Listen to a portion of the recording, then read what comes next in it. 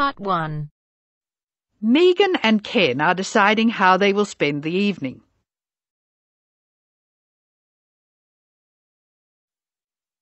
You have some time to look at questions 1 to 7 now.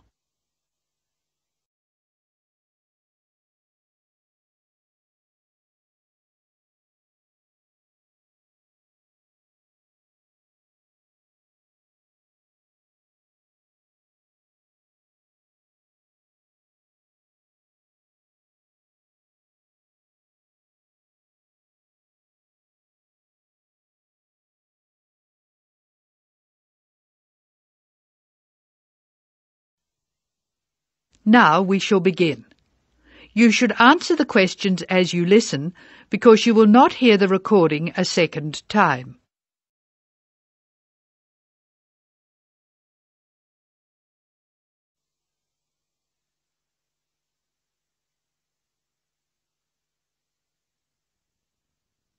Now listen carefully and answer questions 1 to 7.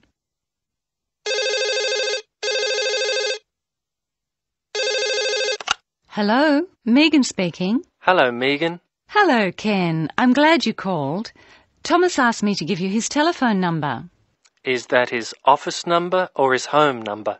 I can give you both. His new home number is 9452-3456. Would you like his office number? I think I have it. Does 97314322 sound right? That's it.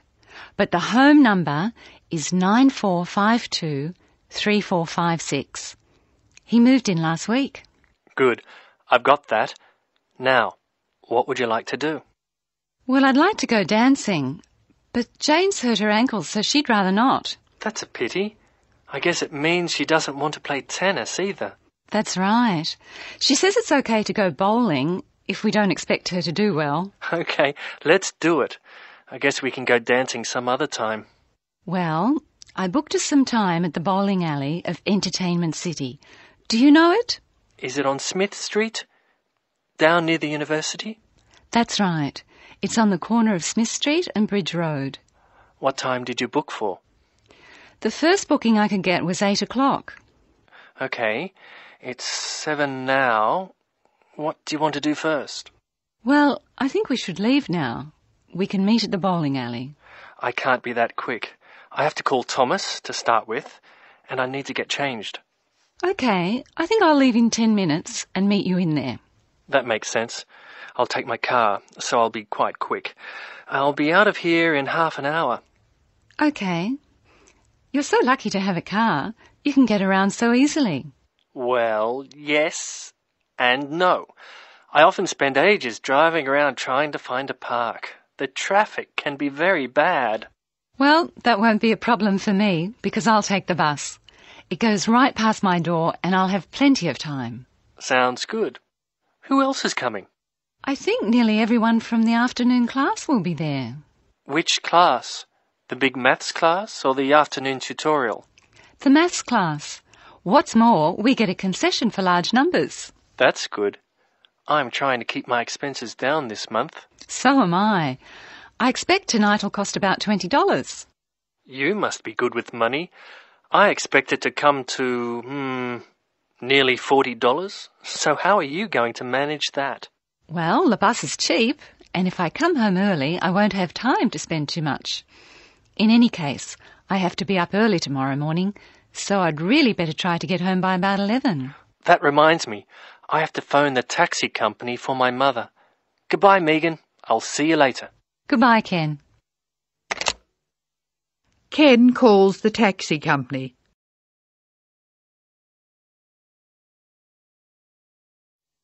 First, look at questions 8 and 9.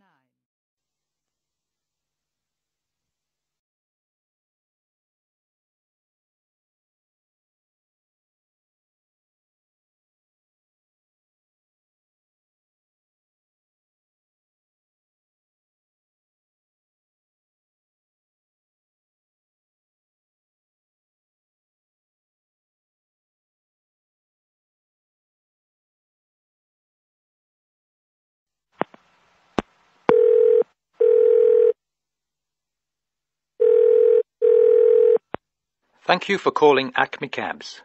Please follow the instructions on the tape. If you wish to order a cab now, press 1. If you have placed an order previously, press 2. If you wish to make an advance order, press 3. Please be ready to tell us your street number and name. If you wish to speak to the radio room supervisor, press 4. If you want to inquire about lost property, press 5. If you want to order a taxi equipped to carry wheelchairs, press 6. Your call is very important. Please stay on the line for the next available order taker. Hello, I think I left something in one of your cabs on Thursday. It was a brown paper package with an address written on it in green ink. Has anyone handed it in? That is the end of part 1. You now have half a minute to check your answers.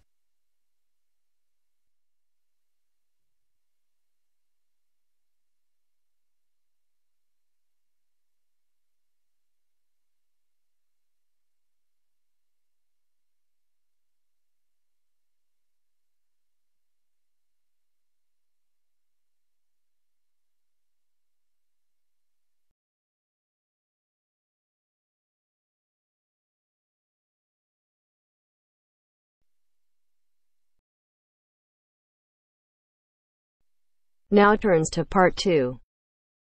Part 2. You will hear the education officer in a museum giving a talk to school students who are about to start a 1-week work placement in the museum. First, you have some time to look at questions 11 to 15.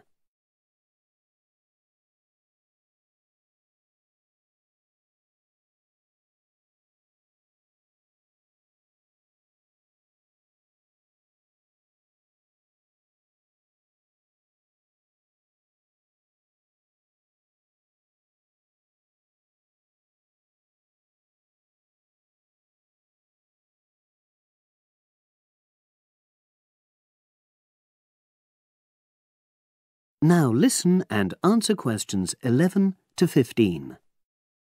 Good morning and welcome. We're really pleased that you're going to be joining us next week for your work placement. Now, each of you will already have met the member of museum staff assigned to supervise you. In this short talk today, I'll be giving you more general information which will be relevant to all 6 of you. Your normal working day is 9 to 5 p.m, but on Monday, because it's your first day, we'd like you to arrive at 9:15. Please note, though, that you'll finish at the usual time. A lot of you have been asking what you should wear for work. Well, you may have noticed that we're not exactly a formal institution, so you'd really be out of place if you wear smart attire like a suit. If you go out on a trip with us, then we'd like you to wear a museum cap. It has our logo on, and we feel it helps people recognise you. But on a day-to-day basis in the museum itself, we say put on your own casual clothing because you'll be doing lots of dusty, messy work. Now, we don't have an enormous number of rules, but work placement is an excellent preparation for the real world of work, and we expect you to be very punctual and reliable. If you're not well, or there's been a hold-up, then what we ask you to do is ring the museum receptionist. He will be in the museum well ahead of opening time, and he'll inform your own personal supervisor in the museum. If you're away for more than 1 day, we'll inform your school tutor. They'll obviously need to make a note of your absence and follow up if necessary.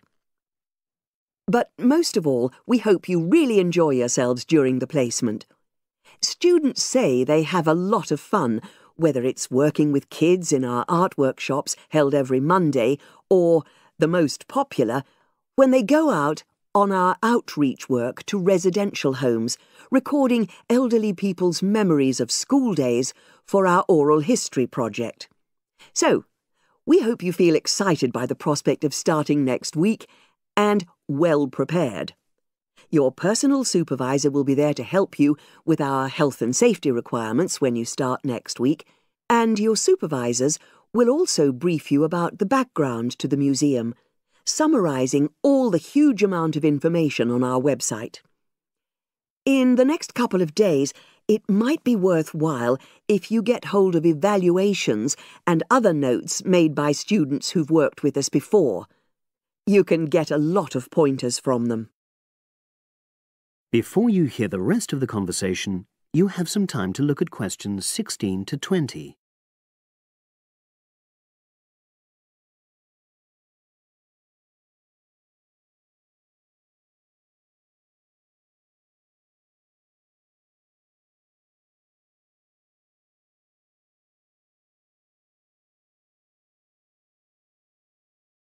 Now listen and answer questions 16 to 20.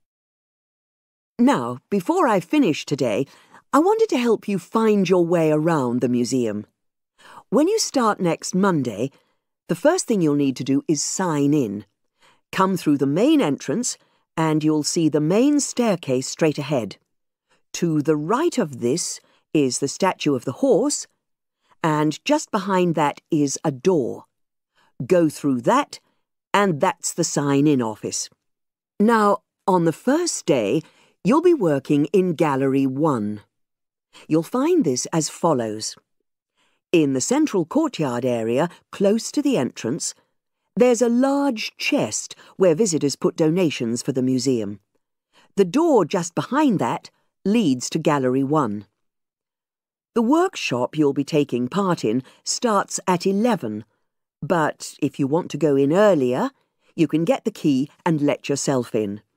The key box is quite hard to find. Walk behind reception, and it's between the large gallery and the bookshop. I haven't mentioned breaks, lunch, etc. Unfortunately, our cafe's closed at the moment, so your best bet is to bring a packed lunch. We tend to have our sandwiches in the kitchen area. Go round the reception desk and you'll see a small circular cabinet. The door to the kitchen area is just behind that. Now, every day we put up notices about what's happening in the museum. Your supervisor will brief you, but if you want to check up on details, look on our staff notice board. This is in the corner of the play area, at the back, on the wall of Gallery 3. If you have any questions, I'd be happy to help. That is the end of part 2. You now have half a minute to check your answers.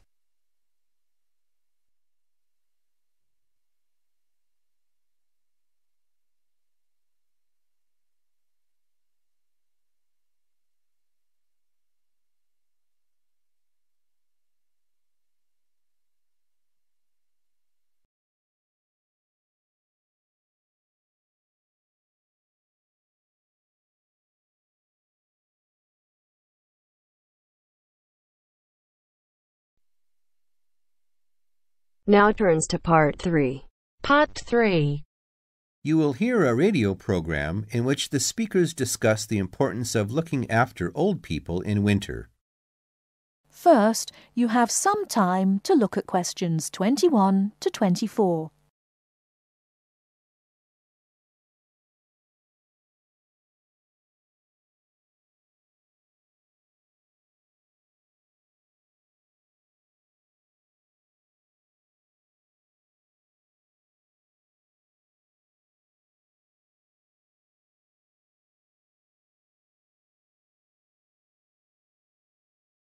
Now, listen carefully and answer questions 21 to 24. Now listen and answer the questions. Nobody likes cold weather, but for old people it can be particularly uncomfortable and dangerous. They can become cold without even noticing it. To keep warm, they may need help from friends and neighbors like you. To find out how we can help, we've invited a representative from the Social Service Department at the Town Hall to talk about the Winter Warmth Code campaign. Mr. Hastings, can I first ask you why it is so important to keep an eye on elderly people during cold weather such as we've been having lately? Yes. There are two main reasons. First, the old suffer from the cold more than the rest of us. They're not as active or strong as you and me, and it's harder for them to keep warm. This can lead to all sorts of complications. They have less resistance to infection. The quality of their lives is badly affected, and in extreme cases, they may need to be hospitalized. According to the newspapers, old people are actually dying of the cold. Is this true? I'm afraid it is. I said before there were two main reasons why we should keep an eye on old people. Well, the other major problem is that so many pensioners cannot afford to heat their homes properly. Before you hear the rest of the talk, you have some time to look at questions 25 to 30.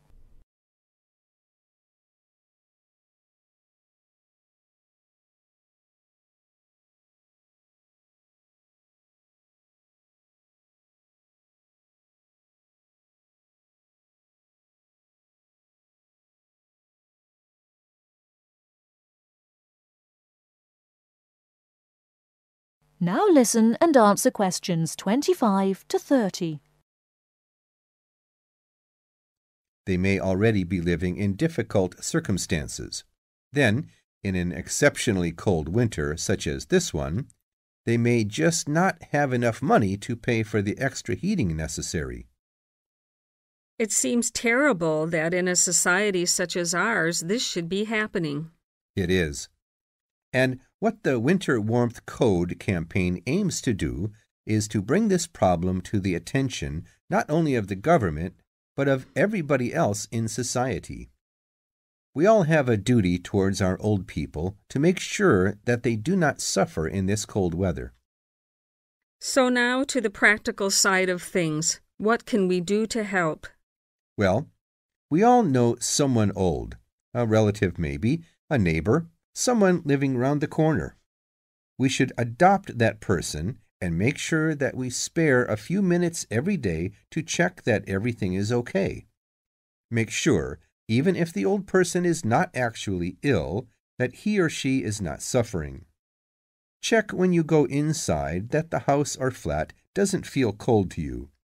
It's a good idea to try to feel some part of their body, like their face or hands.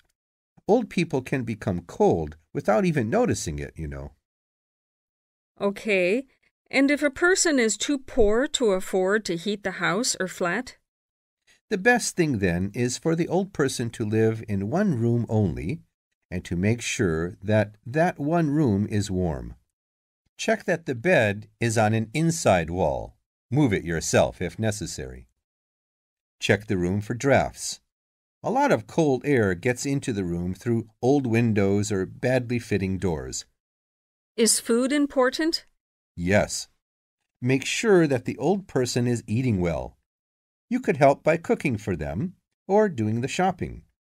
Remember, a good hot meal a day makes a big difference. Also, make sure that they are well dressed.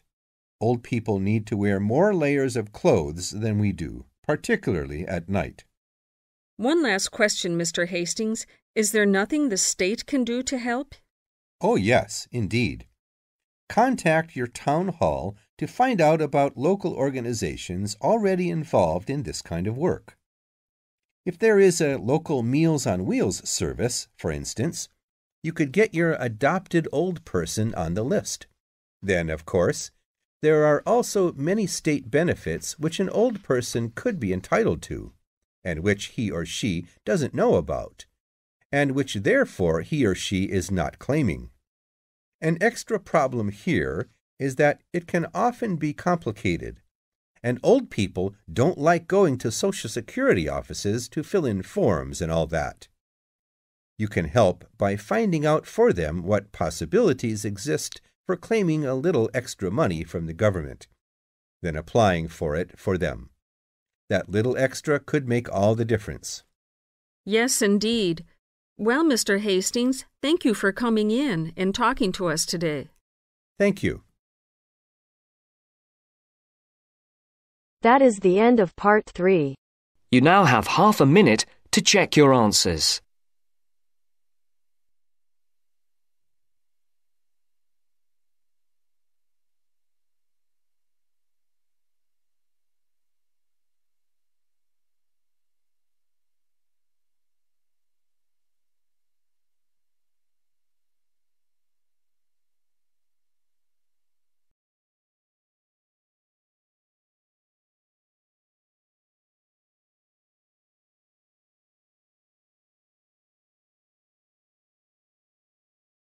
Now turns to part 4.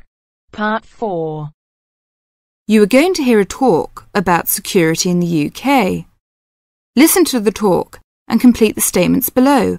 First, you have some time to look at questions 31 to 40.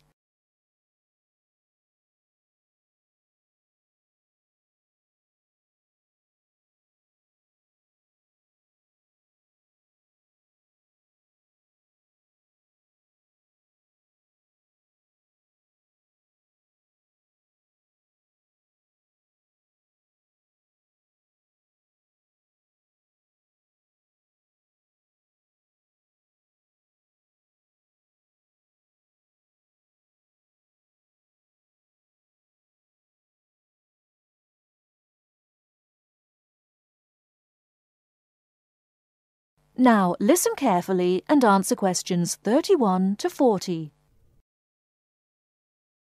In large cities, for instance London, and crowded places such as airports and stations, there is the risk of theft. We do not want you to suffer the distress of losing important documents and valuables as soon as you step onto British soil. So here are some important do's and don'ts. Don't carry more cash than you need for daily expenses. If you stay at a hotel, do ask the manager to keep large sums of cash, documents and valuables in the hotel safe and give you a receipt for them. This is a free service. If cash is stolen, it is very unlikely to be recovered. Do keep separately a note of the serial numbers on your traveller's checks, so if they are lost you can inform your bank. Do take particular care of bank and credit cards. Do carry wallets and purses in an inside pocket or a handbag. Don't ever leave a bag unattended and make sure it is securely fastened when you are carrying it. Do carry jewellery and valuables such as cameras, radios and typewriters on you or with you and keep a note of any serial numbers. Do take special care of your passport, travel tickets and other important documents. Documents are at risk particularly at airports and stations where it is obvious that most people will be carrying them. Do make a note and keep it in a safe place of the number of your passport, its date and place of issue. This makes replacement easier if you are unlucky enough to lose it. If you don't want to carry heavy luggage around with you, you can leave it in a luggage office at most large stations and pick it up later. Keep the receipt so that you can reclaim your luggage. Check the opening hours or you may find your luggage locked away when you need it again. If you lose any of your luggage in transit, take this up immediately with the officials of the airline or shipping line. But don't worry too much. 98% is found within 3 days. If you lose anything, go first to the lost property office at the airport or station, as it may have been found and handed in. If you lose your luggage in the street, or suspect it has been stolen rather than gone astray, find the nearest policeman who will advise you what to do. That is the end of part 4. You now have half a minute to check your answers.